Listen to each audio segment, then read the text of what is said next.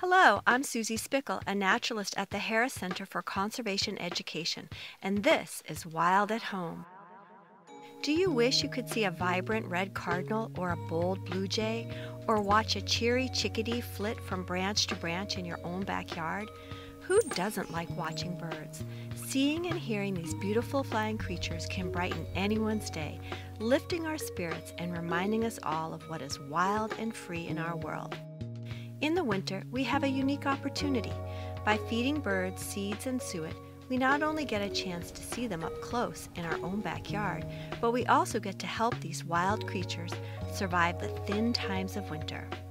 By providing birds with additional food in the winter, we are helping to make their lives easier during hard times, increasing the likelihood of them surviving the winter, and at the same time making our own lives a little brighter.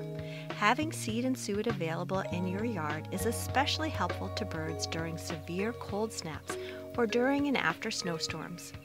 Birds benefit from these additional calories available at the feeder. This can help them get through the toughest conditions winter brings.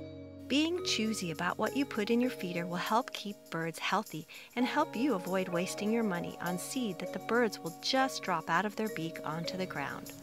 One of the best choices is whole black oil sunflower seed. Using sunflower seeds that are no longer in the shell will not only help you from having to clean up the empty shells in the spring, but it is actually easier for the bird to consume, using less energy than it would be if it had to break open the shell to get to the seed. Remember, wintertime survival is all about conserving energy. Other good options are unsalted, dry roasted peanuts out of the shell, cracked corn, and thistle seed. And of course, don't forget suet, which is an excellent source of fat for birds during winter.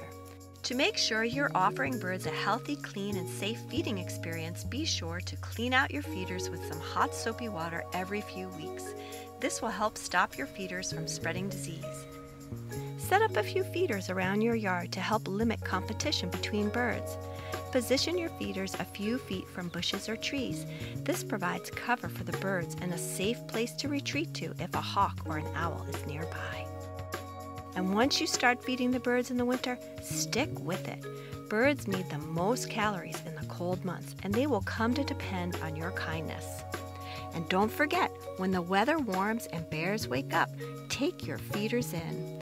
Spending time feeding birds gives you a chance to watch some of New Hampshire's most amazing wild creatures. When you spend time feeding the birds, you never know what's going to happen. Happy Wild at Home watching!